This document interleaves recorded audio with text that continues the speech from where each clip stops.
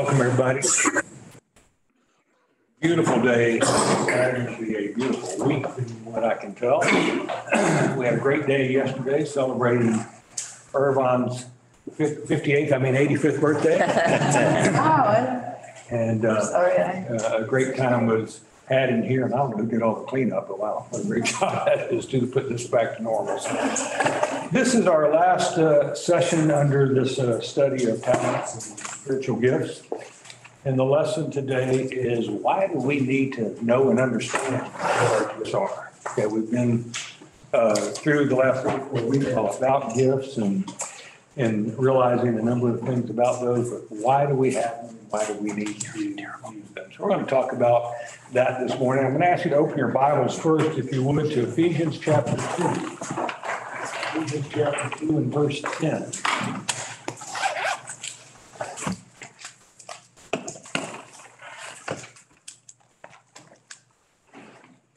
I'm going to read that, just one verse, and just open it up for your comments on what you see in this verse. Ephesians chapter 2, verse 10 says, "For we are his workmanship, created in Christ Jesus for good works, which God prepared beforehand that we should walk in." For we are his workmanship, created in Christ Jesus for good works, which God prepared beforehand. Quick comments. What do you see there? What do you think that's telling us? God has a plan for each of us. God has a plan for each of God us. has a plan for each of us. Very good. And God created all of us. And he says in his word, he's given us abilities, given us talents. It breaks his heart when we don't use them. Yes, very, very good. We've been created for good works. We are not. And there's another thing that with this old guy, it was that other people saw something in me that I didn't see, and they made me do it. We talked about that a few weeks ago. Absolutely. Troy. Brother, this verse addresses a philosophical question that is very important in this world, and that is, what is our purpose? Exactly. And I think it speaks to that. I don't think it's the totality of the answer, but it definitely speaks to the purpose. We're created to do good works. Yes. I mean, so we have a purpose, each one of us. I think it's very well said. I mean, each and every one of us, there's no exception. You accept Christ, you're a Christian walking on this earth. There's something in you that you've been prepared for. And we've been studying the past 3 weeks kind of how we've gotten there and what have you. So as we go into this a little bit deeper this morning, we're going to get a little bit deeper into why, and why we must understand what we've been prepared for. All right, let's stay in the Word for a little bit longer. Let's go to 1 Corinthians chapter 12.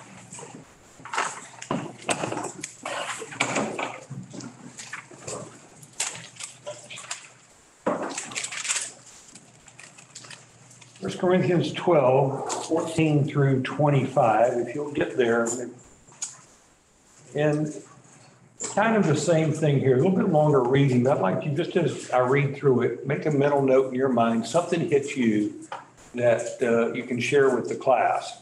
And then we'll get a little bit deeper into the class in the meeting. So 1 Corinthians chapter 12, verses 14 through 25. For the body is not one member, but many. If the foot should say, because I am not a hand, I am not a part of the body, it is not for this reason any less a part of the body. And if the ear should say, because I am not an eye, I am not a part of the body, it is not for this reason any less a part of the body. If the whole body were an eye, where would the hearing be? If the whole were hearing, where would the sense of smell be? But now God has placed the members, each one of them, in the body, just as he desired. And if they were all one member, where would the body be? But now there are many members and only one body. And the eye cannot say to the hand, I have no need of you. Or again, the head to the feet, I have no need of you. On the contrary, it is much truer that the members of the body which seem to be weaker are necessary. And those members of the body which we deem less honorable, on these we bestow more abundant honor, and our unseemly members come to have more abundant seemliness. Whereas our seemly members have no need of it. But God has so composed the body, giving more abundant honor to that member which lacked, that there should be no division in the body, but that the members should have the same care for one another. Now, I know over the years you've read that plenty of times, you've seen it, but just as we went through, anything that hit you in any one of those verses. All right. Yeah, the first thing that came to my mind is that, why would Paul go through this hypothetical situation of body parts talking to each other? And the reason I think is because there were situations where people, number one, people thinking that their gifts were not valuable. And number two, there might have been others who were thinking that somebody else's gifts was not valuable. And it speaks to both of these. Just because you think that doesn't make it true. Matter of fact, it's not. Absolutely. Good. Jim? Y'all probably seen this before for years. The first time I noticed it, he's setting up chapter 13 in chapter 12. And so he's talking about the gift you have is the right gift for you, and it's the right gift, more importantly, for the body where you're worshiping. But when you get right down to it, our whole purpose is to express God's love. Good. Don't get lost in the importance of your gift or the lack of importance of it. Do what you're sent here to do. But your main purpose is to take the love that God has placed in you and express that for him. Very good. Sherry? Something that hit me this morning about this is that we make each other better. You know, it talks about the seemingly and the unseemly member and their gifts, and we can make each other better. Absolutely. Absolutely. Jack? I think there's a nice comparison here. We all have gifts individually, each one of us, and those gifts need to be used in their work. But we also have gifts collectively as a church. And while each one of us has something to offer individually, collectively, we also offer our gifts along with others so that we better perpetuate the word of God in our community. Excellent. Excellent. Tim? I have a question. Is he speaking also from the perspective of opinion? Because some people may think your gift is not as good as mine or someone else's. That could also be an opinion because he speaks to the fact that everybody's, no matter what you have to contribute, it's all important. Absolutely. And as a matter of fact, if you think back a class or two ago, we talked about maybe a little bit of jealousy in the gifts, but every gift counts. Every gift is important. All the gifts together complement us as a church. And if we all had the same gifts, where would we be? Talks about that in here.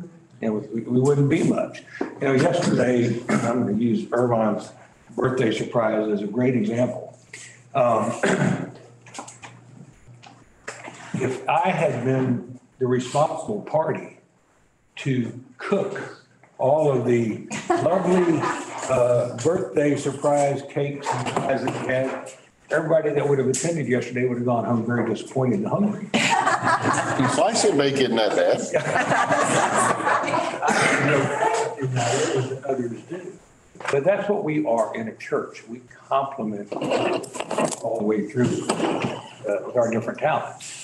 And he goes on to say very clearly that every one of them is important, and that in fact, what sometimes we think is less important is really the most important.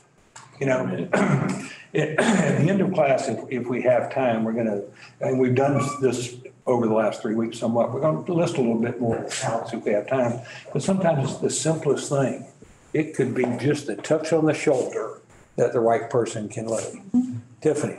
I think you hit it really well. You know, just like every process, every chemical, every organ in the body has to work together to keep us going as individuals. We all have that individual process or just whatever we come to bring as the body of this church, and that's what keeps it moving. John? I think some talents are more visible than others. I said, you can see talent in other people and they're more visible, you know, like the ability to teach and the ability to do other things. And it's up to us to remember and understand that we don't treat those individuals any different than we treat the people that, you know, may have a gift that we don't often see. It may be away from this building. It may be away from, you know, particular.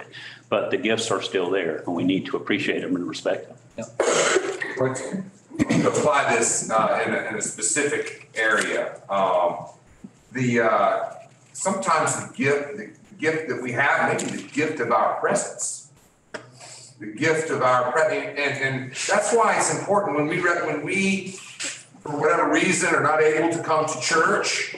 The church suffers for that. Because I'm not there, you're not there, whoever's not there, there's something that's taken away. Absolutely. And you know, and that's what bothers me when people say something like, well, I'm just not getting anything out of that. That's not, you're there to put something in it. That's the exact opposite way to look at that. We are there to put something in the worship service, whether it just be our presence there. Because we encourage people by being there. Absolutely. And I think that that's a very good point there, Troy, for a lot of people who have not yet discovered their gifts or talents. Just being present and observing what is going on can open up a world of doors, but also presence makes other people feel good that you are there. Tom's presence on the screen is just a joy.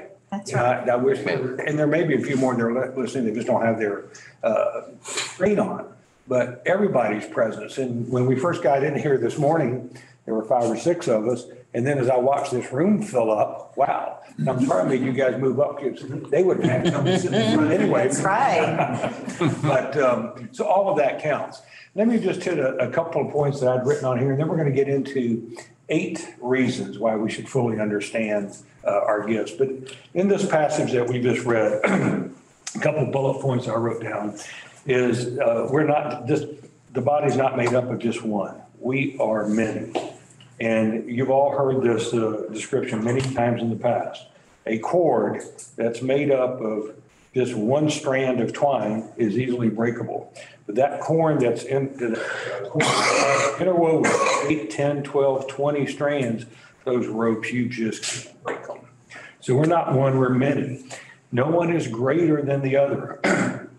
We're not to be jealous of somebody else's talents if we don't have that, because God apparently didn't want us to have that one. If we all had the same function, we'd be basically useless. God has placed the members and talents as He desired. All of our parts make up this body. The weaker or less important parts oftentimes have even more value. I'll give you an example on that one. About 7, 8 years ago, maybe longer than that, probably 10 years ago, I had a really severe hammer toe problem. If those of you know what that is, when the tendons go and the toe grows on top of the other one. Let me tell you what, when you wear a pair of shoes, it hurts. And I put up with it till I couldn't stand anymore. And finally went to the podiatrist and he said, no problem, this is what we're going to do. We're going to go in there, we're going to cut the tendons, a little surgery, we're going to stick a pin in there. And in about 6 weeks, you'll be fine. I said, Dr. Adler, all I want to do is cut it off. He goes, trust me. Do you know how important that toe is? And I had no idea that all 10 toes add to our balance and just not having one of them. And I don't know about the rest of you. Toes aren't the most beautiful thing on the body. I don't much care about it. It's hard to bend over and even cut toenails anymore. But I think that's the point. You know, every part of this body is important. And it doesn't matter. And if you feel like you're not important, we need to talk, okay? Because you are important and you are special. The last one is, and I think one of the most important points, there should be no division in the body. I mean, when we work collectively, in unison, in unity, boy, it's a well-oiled machine. And it's a good function. Just had the Super Bowl and we saw two teams that they could function, okay? So we need to be like that in here. Tom? You know, we don't need to be envious of everybody else's gifts as well, certainly. But we don't need to be jealous of our own as well. We don't need to keep our gift to ourselves and think that, you know, hey, what I do is really important. What I do is, you know, what nobody else can do. And then comes along someone else that can do it, you know, and we want to be upset with them because they're doing the same thing we do. We've got to be gracious. We've got to be mature about our own gifts as well as other people's gifts. And what does the word say to us about a person who's like that? That the pride comes before fall. Absolutely. And my goodness. It's pride. And I just, I heard a sermon many years ago. I can't remember where it was, who did it or whatever, but one of the things that just kind of polishes and makes this story from the word stand out is there was this preacher said at his church, people took a lot of pride in the way everything looked, and people driving up to the building were welcomed so warmly with the flowers and the way the yard was kept. And he said that there was a little lady who walked with a walker, and she developed a little seat with rollers on it, and she would pull herself up and down the driveway planting flowers. And tell you, it's great. And it really is. It's a great example.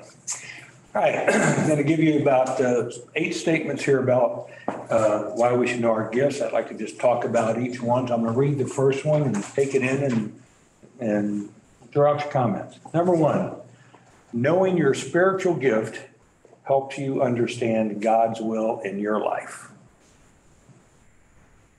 Knowing your spiritual gift helps you understand God's will in your life. What's about that? Goes back to what we were saying about God has a purpose for each of us. Yes. You know, we're the body, gave us each a purpose. Also forces you, and we talked about this, I think, in our very first class, to do a little self-examination. Sure. You know, to say, take inventory of where you're at in your life with your use of your gifts. You know, everybody can't sit back and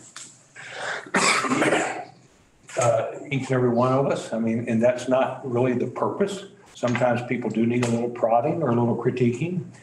But in general, if we will examine ourselves and see what we're doing, it'll come to light pretty quickly. Chip? Years ago, growing up, you know, we were taught, you know, God has a purpose for your life. You know, you need to figure that out.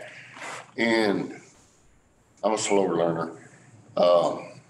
So for a long time, I was kind of stuck because I didn't know what the purpose, you know, God's specific purpose for my life was until I finally learned if I make myself available, then I get used all day long.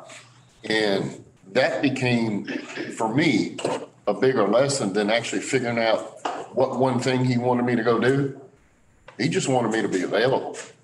And he had things for me to do.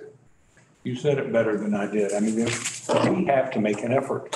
We've got to put ourselves out there to put our gifts to work. We have to get out of our comfort zone too. Yeah. If we're not willing to try something we've never done, we're not going to get there. Absolutely. We also need to put on a new self. We are told that, you know, through baptism, you know, we become a new creature. We become a new person. But if we're going to show ourselves to be that new person, we're going to have to push our boundaries. We're going to have to get out of our comfort zone.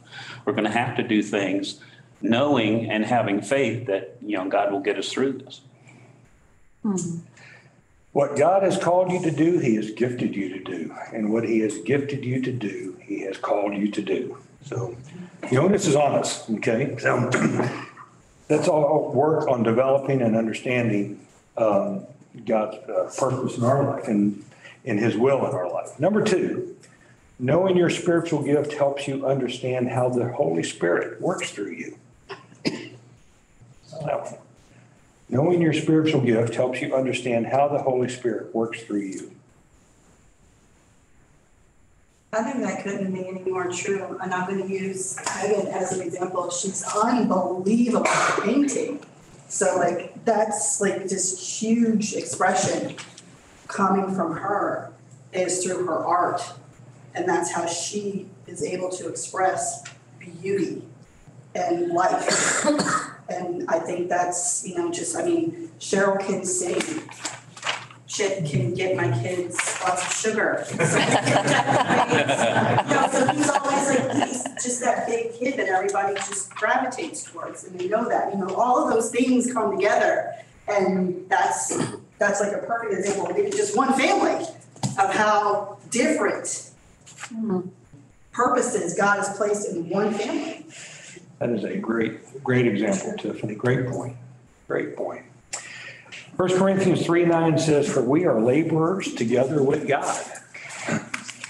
We are his fellow workers. When you use your spiritual gift given by God, allowing God to minister through you, you literally become a co-worker with God. That's the Holy Spirit driving us through and helping us to develop. Kim?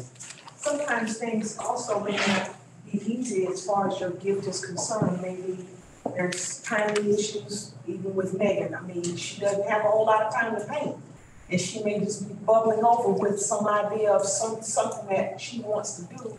But now having 3 kids, and so, the power of the Spirit will perhaps help either her have more strength at midnight when everybody is finally asleep, that she can get this, whatever it is on the heart, done.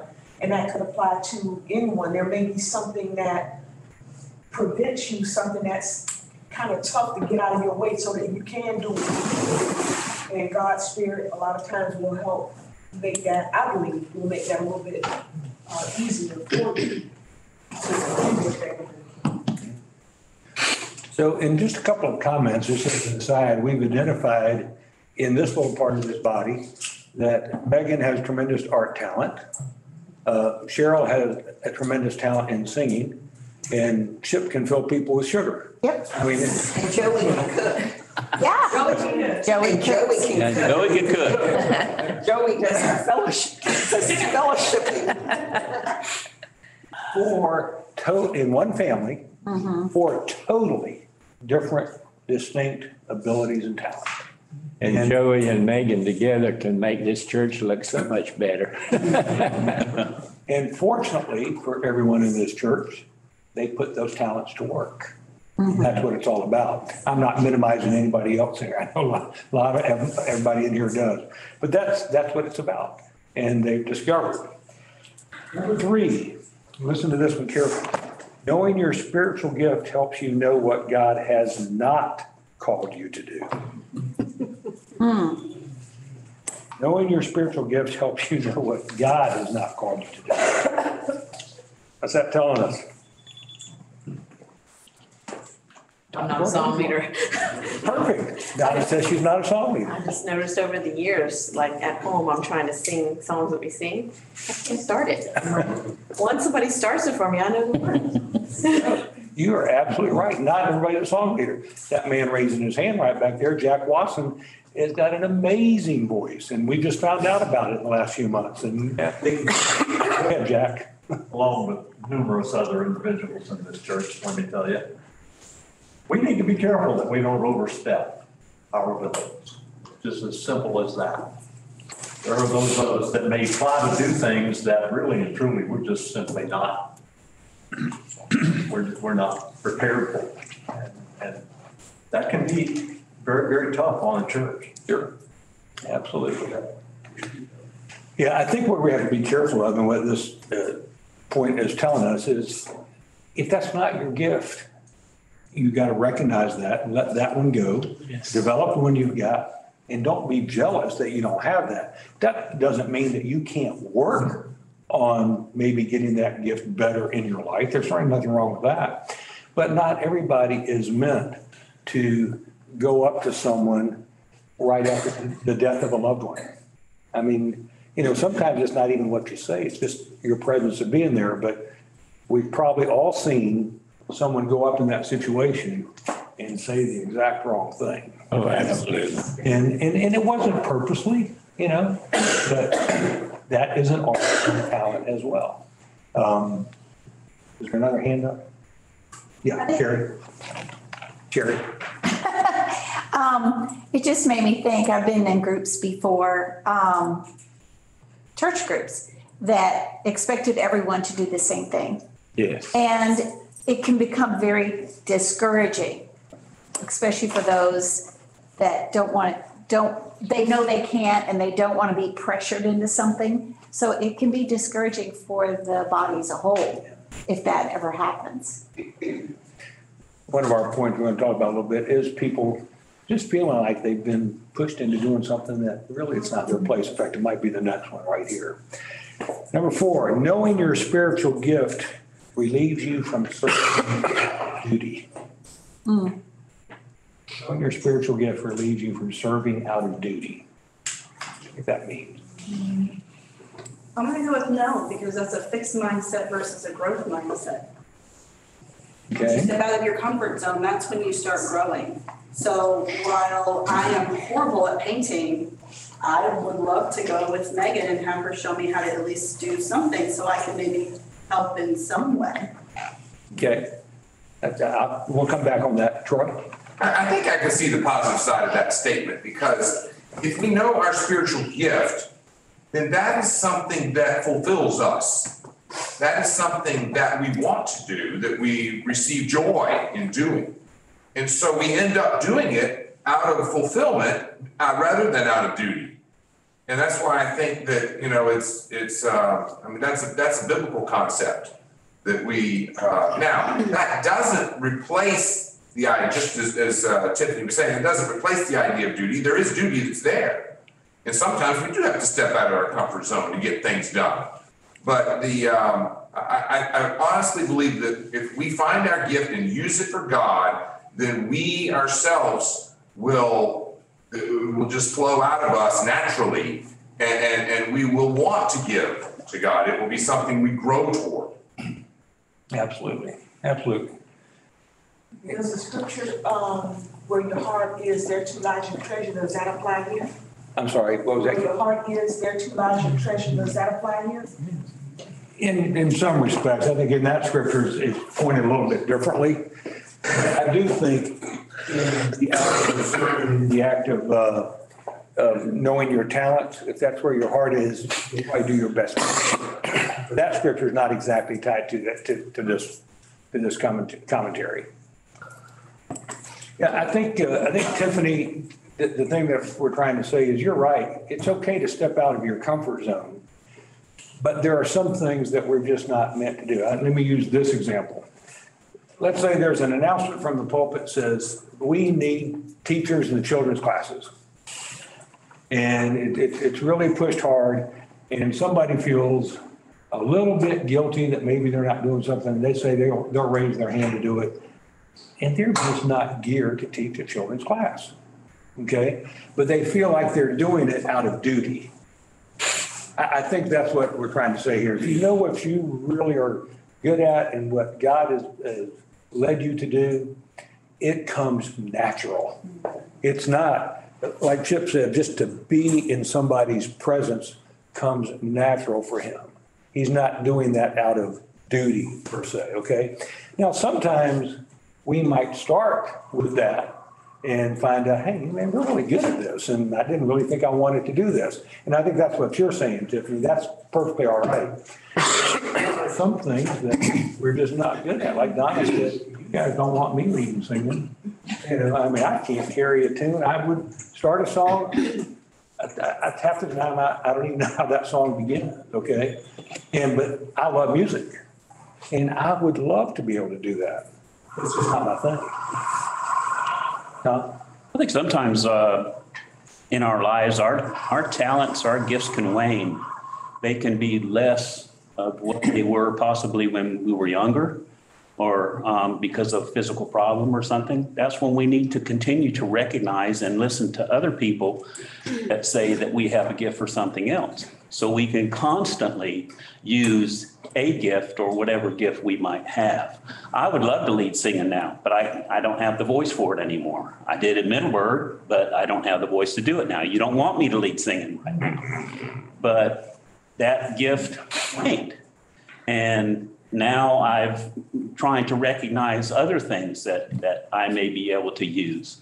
And I think that's important for all of us, because it doesn't have to be young to old. It can be, by way of an accident, it can be by way of a lifetime change. It could be a number of things.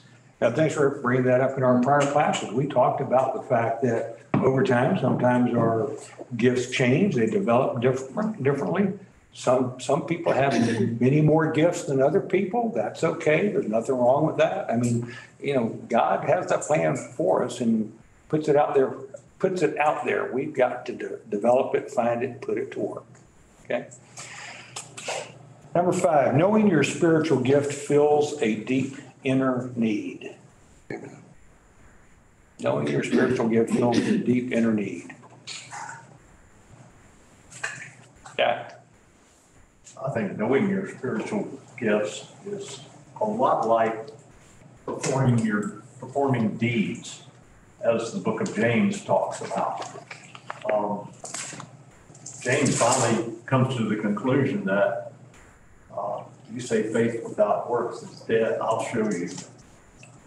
My faith or my works are with my faith.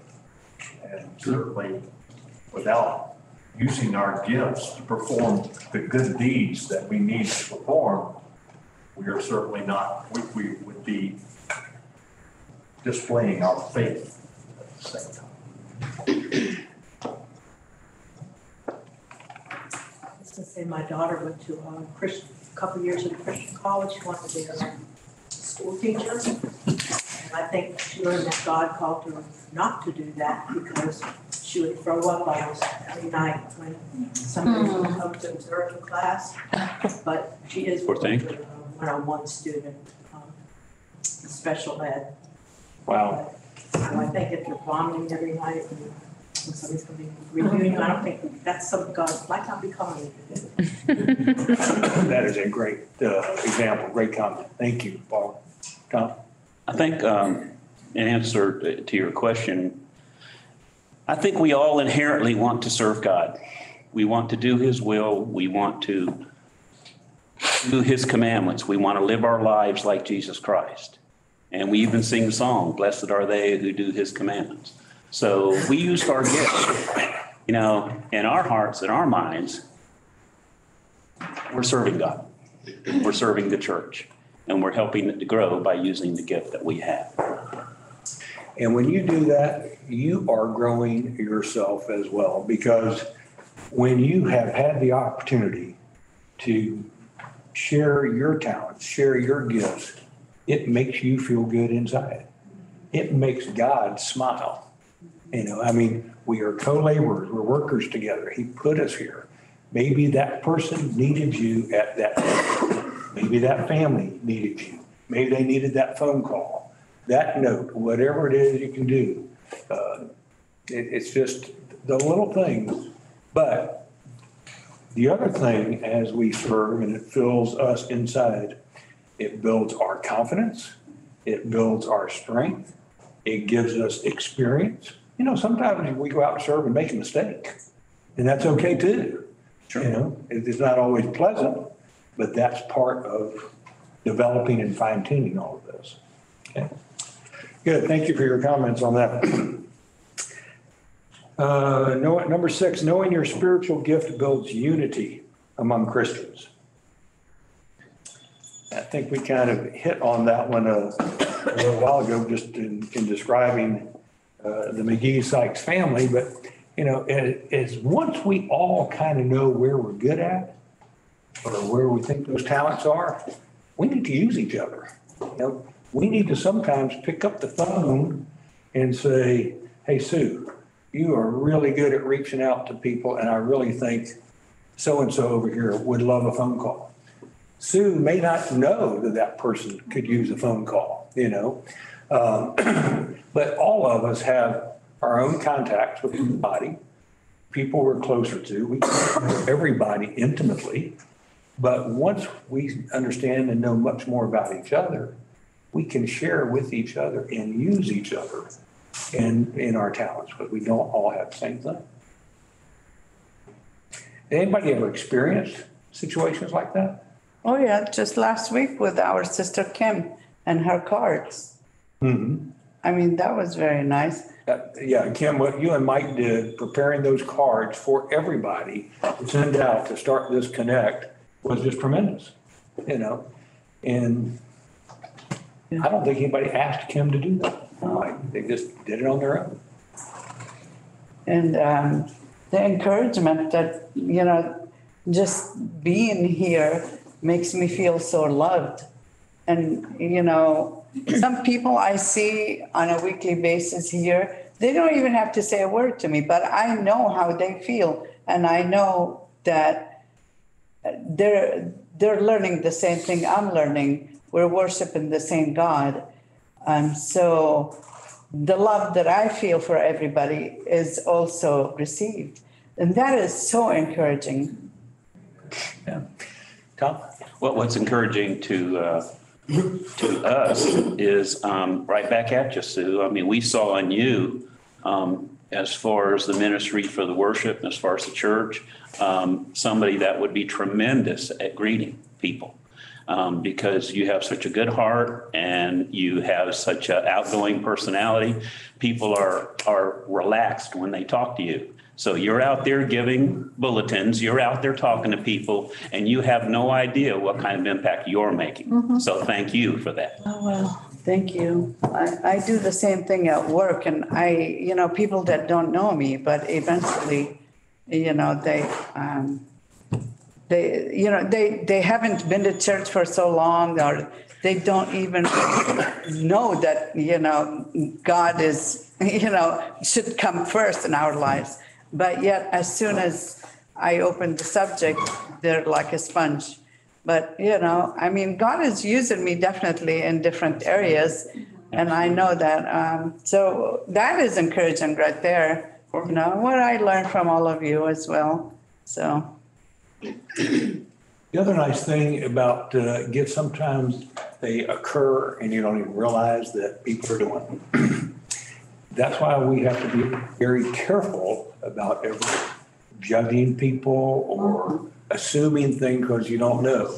Now, I hope I don't embarrass him, and I don't think I will, but I got Juan sitting right in front of me right now. And a lot of you may not know that about 3 or 4 months ago, Juan and maybe your brother might have helped you and some others got out here and fixed this playground up to where it's safe for the kids again, and did a number of things, but he is a talented carpenter, amongst other things, that probably half of you here wouldn't even know that Juan had done that, you know. Now, you know Juan's a carpenter. That doesn't mean call him up for every favor. But young Christian, you guys hadn't even been married that long. Is it 2 years yet? Or Almost 3. Almost 3, okay. No children. This is the thing, no children, and got out there and fixed that playground. That's what it's all about. Yeah. He's got a tremendous gift there. Absolutely. And that gift is just as important as the person who can put the arm around the individual who's just lost a child or a spouse or something. Right. It all adds up. We also don't know the impact that we make. You know, sometimes for years, it may be that somebody needs you today, this morning, and needs you to come up to them and say, I am so glad you are here. God bless you. You know, and you may not even know about that or ever hear about that. But to that person, you're their heart. You're their hero. Absolutely. Jenny? Something that I think this pandemic has very much brought to light is when we aren't all together there are gifts that are missing. Absolutely. And you don't realize it, maybe something comes up and we need this to be done, but Yeah. the person who has always done this isn't here. And it's really brought to light how, it's talking about the body parts and how with this, it has caused some of the body parts not to be present. Yeah. And, for, very good reasons, but still you miss the body parts. This, I promise this is not a wife-husband setup. That's a perfect segue. This is a perfect segue. Everybody in this room can look around today and somebody who has not been coming because of the pandemic. The reasons may be very much medically concerned. I mean, Sarah Cox has breast cancer, so she's not going to get out in this, but just sending these people a note saying, I just miss seeing your face. Just miss seeing you in worship the day you're back in here with us. And every single one of us can do that without any problem. Just look around and take the initiative. We go to Betty, then I'll come to you, Paula. Betty? I'm going to piggyback on what Jenny was talking about. And I think Mandarin does a wonderful job of encouraging people to volunteer and use their gifts. But I think we can always do more. Sure. And one area that I see is we might say, if you could help with teaching a class. Well, some people might be like, oh, horror, I can't teach, sometimes I think we need to stress what comes under that education department. They might be willing to go in and just assist, help keep the children in line, or they might be willing to do art projects if it's coming up to vacation Bible school time. What exactly falls in the education department? They might be willing to do one of the others after they've done it for a while and watched a teacher. They might be willing to get that teacher's out, take it for that one time. And other departments, fellowship, and exactly what called that fellowship. They go, I can do that. I can do that part. But sometimes if you just say the title, it's like, I don't know. I don't think I'll be good at that. As leadership, we need to do a better job of explaining to people who aren't necessarily going to get burned out. And that's what we're doing so often. Yeah, I know. that's so true. And unfortunately, I think most churches are like that. Yeah. But we need to work on that. No, thank you. Okay, let me let Paula come right back. Last one time on health and really each other. The way the leader started the class, he had made a spider web out of yarn. Spider webs are beautiful. But anyways, what he had to do, he had to say that what you have to do is that each person in class just pull a string. And it's like talking about how spider web is so intricate and complex, but it's kind of relating that as each of us pulled a string, the spider web slowly collapsed, and that each of us were important. This is how he was relating with that. That's a great. We all needed each other to encourage each other. A great description as well. Thank you. Never heard that one. Thank you. Yeah. Irvine? I was just wanting to say how very important it is to be a teacher in the children's department. There's an attitude of, anybody can do it. You just volunteer for a month. Well, that's not what kids need. And use an expression, well, it's not brain surgery. Well, yes, it is. And it's very important that a person who takes that responsibility on, it may not be prepared to do it, but they can learn.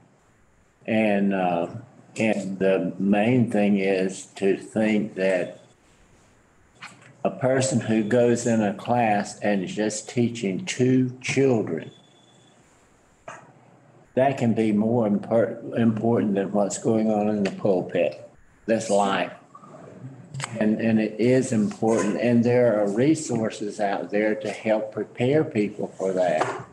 And there was a wonderful lady over at one of the congregations who just developed teaching children. And she came up with ideas, and she was willing to teach classes. And we were over at Edgewood, we would do that. And it was amazing how she could make that talent come to life in people where they didn't even know they had it. But you just need to take advantage of what's out there. Absolutely. All right, we are at the end of time. These last 2 points, I want to share them with you. We basically discussed them throughout these other discussions. Number 7 was knowing your spiritual gift equips you to fulfill God's purpose for your life. We certainly hit on that. And the last one, knowing your spiritual gift adds to your self-acceptance. That will help us grow and give us confidence and helps us in our maturity. We started the class 4 or 5 weeks ago with this quote, and I'm going to close it with it again because I think it really hits to the heart of the matter. It was a quote from Irma Bombeck that said, "When I stand before God at the end of my life, I would hope that I would not have a single bit of talent left and could say I used everything you gave me." Yeah. I think if we could model that in our lives, this church will grow like crazy even more. We will be strengthened and unified like never before. So anyway, thank you all. Y'all have been great. We start at class next Sunday. So I'm still thinking about everybody back. All right. Thank you, Richard. I hope I didn't embarrass you. No, I'm proud of you. I went to a ladies' bar.